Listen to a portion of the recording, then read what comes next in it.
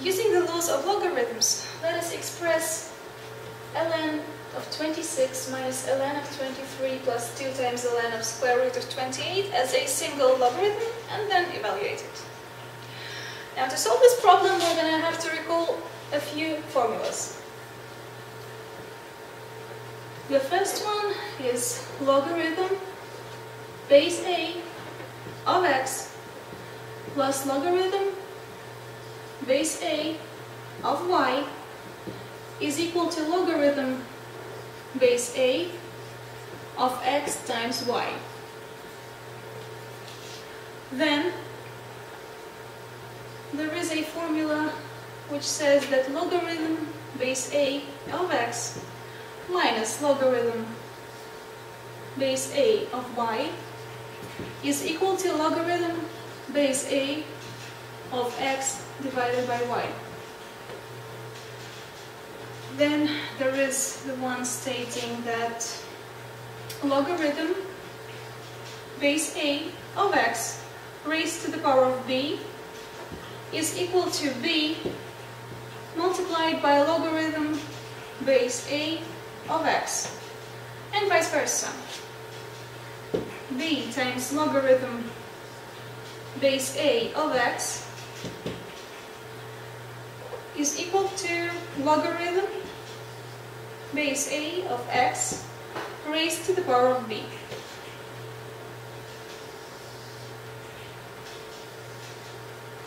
What's important here is that the bases of the logarithms in these two formulas must always be equal.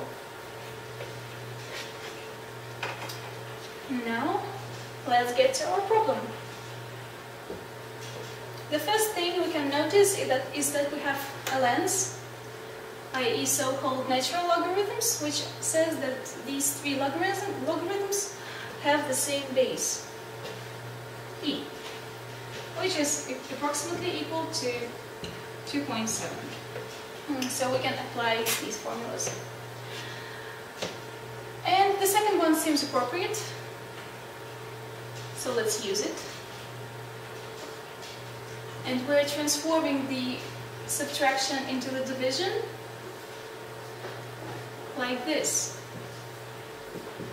And we have the third logarithm left, plus 2 times ln of 28 raised to the 1/2 power, which is the same. Square root of x is the same as if we written x raised to 1/2.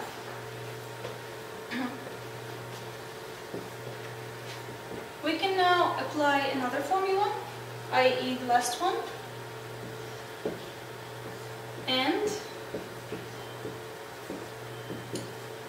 have ln 28, which was already raised to the power of 1/2, and this all goes raised to the second.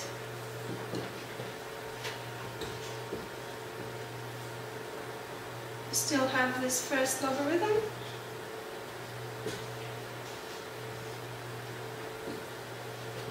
and the second one turns out to be simply ln of 28, because 1/2 times 2 equals 1.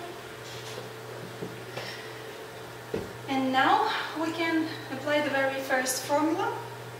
So we'll have ln of 26 times 28 over 23. And this expression we should evaluate.